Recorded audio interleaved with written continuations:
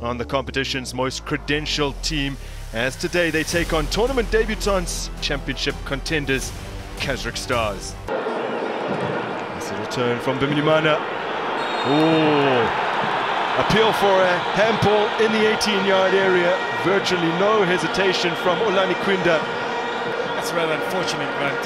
But that's a good control that we spoke about. Khaled getting inside the box. Abu Bakr there trying to clear the ball.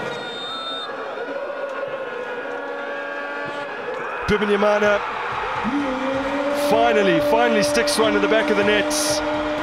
A Burundian gives Chiefs the lead 10 or so minutes into this last 16 time.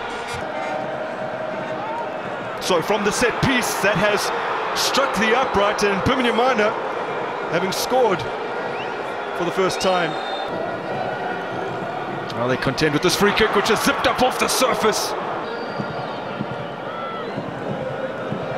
Oh, give it away. How about that for a chance? Thwarted by Peterson, and then cracked into the top corner.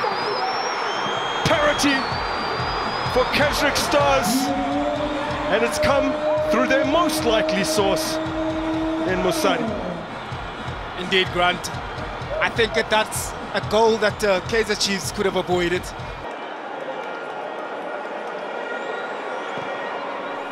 Oh, there it is. Back in front. Ashley Dupree off the bench and onto the score sheet for Kaizer Chiefs. I can tell you one thing, Grant. Those are the type of drills that you do at training. The ball being played on the side, just whip it across, expecting the striker to be inside the box. You look at the nippy passes from here, Shabalala, with that one touch. Look at the player where he comes from.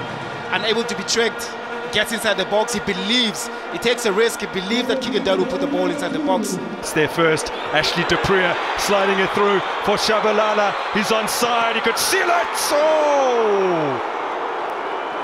What a crucial touch from the goalkeeper. As the Chiefs compete in the Nedbank Cup, you can't help but recall some of the instances where they have crashed out to lower league opposition in the past.